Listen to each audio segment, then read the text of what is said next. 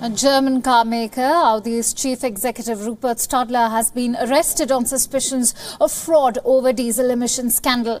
Audi has been accused of having sold at least 210,000 diesel engine cars fitted with cheat software in the US and Europe starting in 2009.